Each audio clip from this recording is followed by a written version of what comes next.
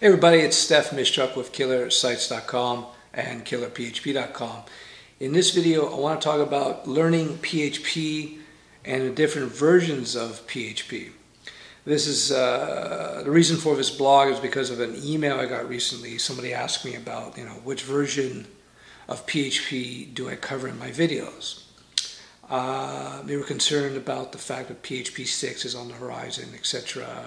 What's going on here.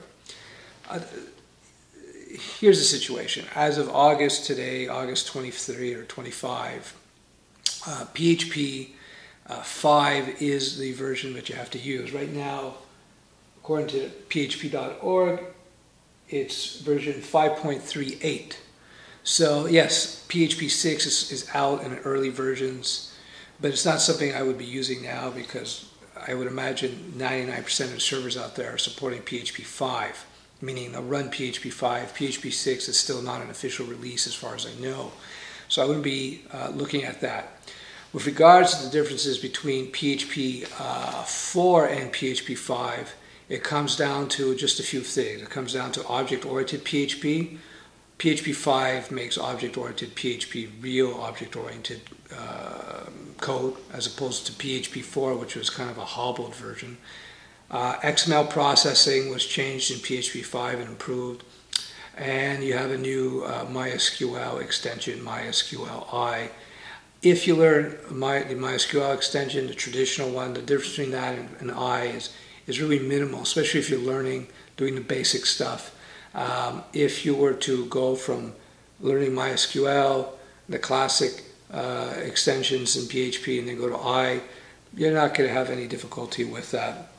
It's just better implemented in PHP 5, and there's some extra doodads. I'm not going to get into it.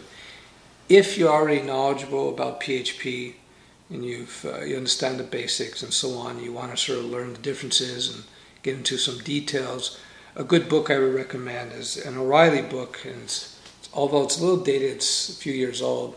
It's Upgrading to PHP 5. It contrasts the differences between PHP 4 and 5, and you see what's going on there. So that's a great book.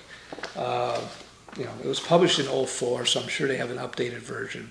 But again, if you're new to PHP, you don't want to, and you don't have any programming experience, you probably don't want to go with an O'Reilly book.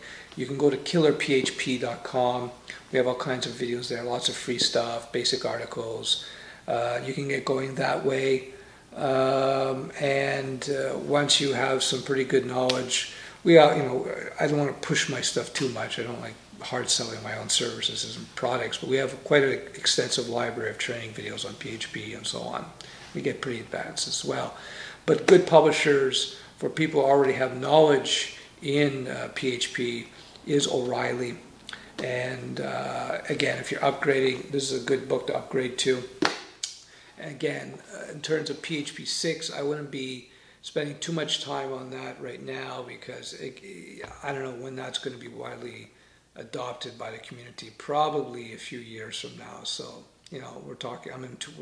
This video I'm shooting in 2011 August, so I wouldn't be getting too crazy about that. At the end of the day, really though, except for some specific things like global vars and the magic quotes thing.